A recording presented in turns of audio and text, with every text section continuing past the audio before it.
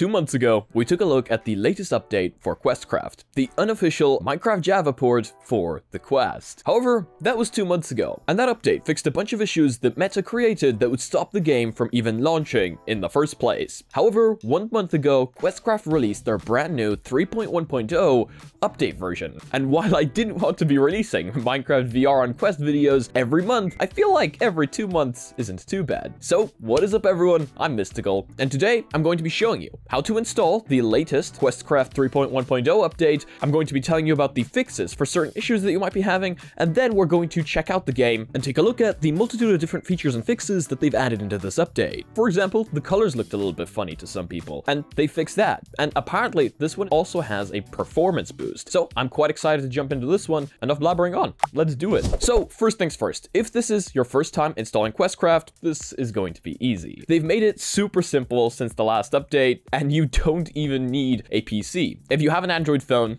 that'll do you. So you're going to require the SideQuest app. Whether, again, it's on the PC or on the phone, it doesn't matter. And then you're going to require a Quest with developer mode enabled. You're also going to need a USB Type-C to USB Type-A cable in case you're using a PC, or a USB Type-C to USB Type-C cable in case you're using a phone. You can also use an OTG cable if you're using a phone, if your phone doesn't have Type-C, but instead has, say, micro USB. With all that in mind, let's move on to the easiest method first, the PC. With SideQuest installed on your PC, launch it. Connect your Quest to your computer and accept any dialogues that might show up inside the Quest. These are usually USB debugging dialogues that might show up if it's your first time connecting your Quest to your PC. Once you've accepted all the dialogues, your Quest should show up in the top left of SideQuest. Now make sure that you uninstall any old versions of Questcraft that you might have installed. This is something they recommend doing to avoid any issues in the future. Once you've done that, search up Questcraft inside SideQuest. Click on it and then click Download App Sideload. It's that simple to install the game onto your Quest using a PC. On your phone, it's much of the same. Go onto the Play Store and download SideQuest. Then open up SideQuest, give it all the permissions it might want on your phone, and connect your Quest to your phone. Whether it's using that USB Type-C to USB Type-C cable,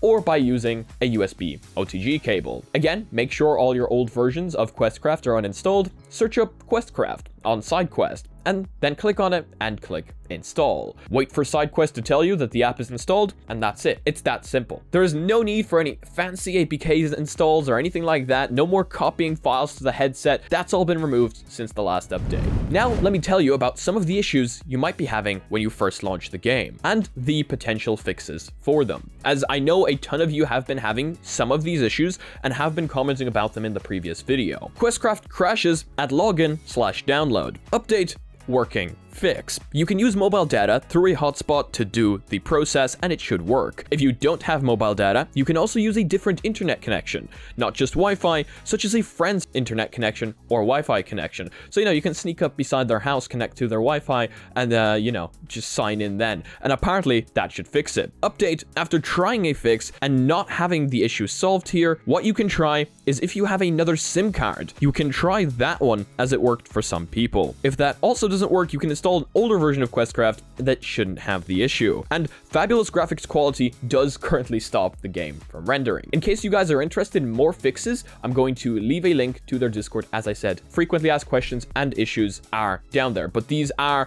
the most frequented questions, especially the login/download issue. And in case you guys are interested in a performance increase, they have a performance pack, and I also have a video on how to increase performance right up here. So with that being done, let's jump into the headset. Let me show you how to launch the game, how to sign in, and then let's check out the performance improvements. Jump into your Quest, jump into all apps, up in the top right, choose unknown sources, and then in unknown sources, click on Questcraft.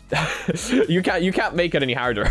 Then once you hop into the game, it's going to ask you to log in to your Microsoft account. Remember, this is Minecraft Java, so you do need to own Minecraft Java and have it migrated to your Microsoft account. So follow this link on any other device or inside your Quest browser and put in the code that it's giving you. This will allow you to connect your Minecraft Java account with Questcraft, and it's much easier than having to type in a randomized password and email into the Quest itself. So I do actually really like this new login screen. Once you've logged in, that's it. On the bottom left, you've got all the versions you can choose from and the big play button. So let's click play and jump into the game. First time login is going to take a while. This is completely normal, completely standard, and you might be stuck on a black screen for a little while. Just wait, and after a while, it should drop you into the game with the 3 dots loading and everything like that. Okay, so now we are in the game. Surprisingly, the colors, like here in the menu, look super washed out, but hopefully that means they're not going to be super washed out in the game itself. So we're going to click on single player, and we're going to get ourselves into a world. Now, again, I'm hoping the colors are actually fixed inside the game itself, because here they still look super washed out. 100%. Wow, that actually seems to be faster. I could be wrong there, but that did seem to be quite a bit faster. Okay, so the colors in-game do seem to be quite a bit better. Also, performance right out of the box is also a lot better. Considering I am also recording at the same time, not sure how many of you noticed, but Questcraft now has its own little logo down here, and I think that's really, really cool. They're still a little bit weird. They're definitely better than they were, but they're not exactly right. So if I jump into video settings, you can see here, these are our current settings. I'm going to change this up to bright. I don't see the performance dropping at all, and I like my leaves on fancy, so I'm actually just going to leave them on fancy. First things first, create ourselves a crafting bench. Again, the fact that I can actually play on fancy right now and it's perfectly playable is crazy to me. If I turn fancy off, it becomes even better. I'd say we're just going to build right here, right next to where we spawned. I'll make a ladder, and then we'll go down. And we're going to build a little house. And that's always what we do in these updates. It always impresses me so much to see performance increase over performance increase. Every update that we check out on this, it's crazy how far this game has come. If you watch the first video we ever made on this, it was nowhere near as solid as it is now. And I just love seeing the increase in performance that we get every time we check it out. I'm fairly sure I saw some copper over there as well, so I'm gonna go grab that now. And as the terrain loads, I just saw it lag a little bit there, but that is just as the terrain loads, which is fairly standard. But the fact that this is running standalone on a Quest without a PC at all, guys, this is mobile hardware. The Quest is essentially a phone, and we're running something that in the past could barely run on certain computers. I mean, this, to me, still blows my mind. Some people would call this reach hacks, I call this pure skill. If I can put my hand out further, then I can reach further. I think that's fair game. Now, all they need is full body tracking. Why would you want full body tracking in Minecraft, you ask? Well, I don't actually know how I feel about this. I'd say I'm just gonna go grab more wood. Whoa, where are you? Yes. Oh, cool! Yeah, I can fight you much easier now that you're above. Uh-oh. I'm gonna kill you with my almost broken pickaxe. Okay, I have everything I need, and I'm almost dead. So, as is, I'm probably better off just staying down here permanently. Now we shall be saved from the monsters. Oh my god. Diorite. What can we make from diorite? Is it polished diorite? Let's use polished diorite for the... Oh! Okay. That's cool. Okay, hacks. But now, down here, there also needs to be wood because symmetry. I mean, considering we're doing this in survival, I think we're making good progress. Look at that. I'd say that's pretty good. And just because symmetry... There we go. That's our little house for today. Well, first impressions of the new update, I think it came out really, really well. I mean, performance right out of the box is clearly a lot better than it was in the past, and to be completely honest with you, this game is completely playable entirely on Quest Standalone. I mean, look how fast everything works now. I will see you guys in the outro.